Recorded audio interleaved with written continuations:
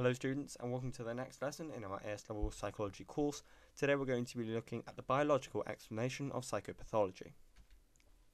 The biological explanation of psychopathology. This approach aims to explain that abnormal behaviour is caused by a list of biological factors. So abnormal behaviour, or psychopathology, will arise from symptoms that are from physical causes, and therefore we can treat abnormality by treating the body. Now there are a set of factors which are going to influence this biological ways in which we become abnormal, and the first of which is infection. Bacteria and viruses can manipulate the body and cause mental illness, and this mental illness can then stem and lead to abnormal behaviour. For example, general paresis is a disease where the individual begins to lose control over mental processes. It begins by bacteria causing syphilis to enter the central nervous system, which damages the brain. As it damages the brain, you then lose control of your mental processes, which can lead you to then become abnormal. The next is neurotransmitters. Neurotransmitters are chemicals in the brain which are used to communicate throughout the body. A surplus or a shortage of neurotransmitter activity can lead to abnormal behavior. For example, schizophrenia, an abnormal behavior, occurs when the brain is using far too much dopamine, and this dopamine is a neurotransmitter. So a surplus of dopamine, or the neurotransmitter, can cause abnormal behavior in the form of schizophrenia. Brain damage. Physical damage to the brain can manipulate the way that it works, which can then lead to a change in behavior which becomes abnormal. For example, Phineas Gage was a person who had a metal rod pass through his brain in an accident and damaged parts of its actual brain. The behavior changed and became more introverted, and as a result he became more abnormal. Genetics.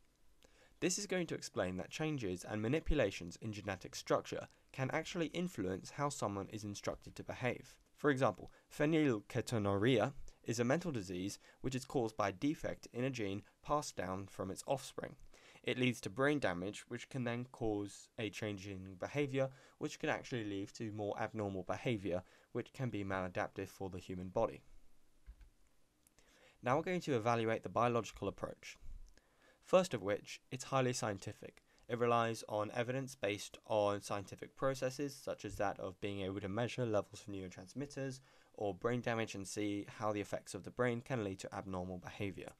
This is compared to other approaches which we're going to look at later on in the course, which don't have that much scientific backing to them and are just more theoretical. Also, it ignores the influence of the environment.